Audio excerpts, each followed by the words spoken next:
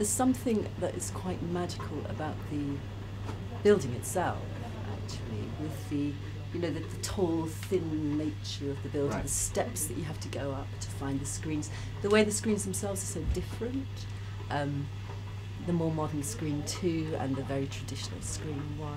And then, of course, the biggest thing about the Little, the thing which I think brings people back, is the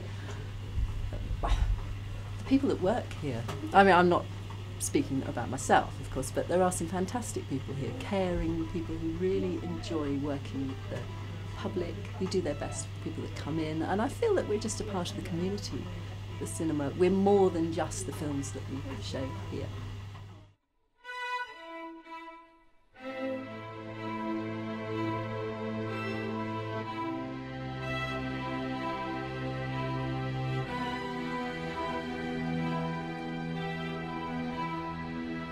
I think a sense of community is probably the most important thing to the audience, because they seem to value that mostly. Whether it's a community, and I think it's a community in the sense that of this place, not necessarily the other customers. It's like when they come here, they feel welcome, they feel it's a friendly place. Sometimes if they come with other people, they know, you know, like other friends that come here and stuff as well. But yeah, it's a very welcoming place.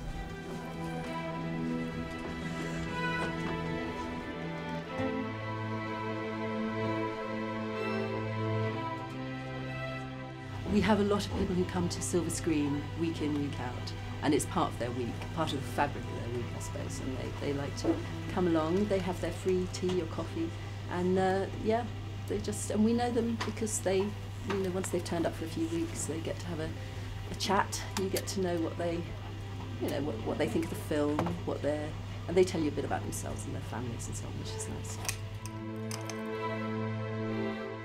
I think what makes us different from a run-of-the-mill cinema, if you like, is the fact that we're much more relaxed about our attitude to people, and we want them to feel comfortable in the environment. So it's creating a homely environment for people, not cold and clinical. That's kind of where we, you know, that's our strength, I think, yeah, and customer service, of course, as well. Weirdly, I always wanted to be in film, something to do with film. Like as a kid, I wanted to be a director, but I ended up putting on films. So, you know, it's yeah. So I love the fact and putting on film for people, and I get that same feeling I did when I first watched films as a kid. When the screen gets bigger, it's like I get that buzz every day. So it's fantastic, yeah. But the position I'm in, I'm able to still do projecting. A lot of stuff is becoming automated, but here we're kind of we're digging our heels in a bit. We want to keep it as true as possible. So we do still show 35mm film. We do open the masking. We do the lights ourselves. So that part of my job is still very exciting. People have to understand that to be able to show the other side of film and films that maybe are more of a niche audience, you still have to be able to survive. So of course, to get those films, you have to do deals with distributors. So it's very important to show them that you'd be crazy to do it. We wouldn't be able to survive.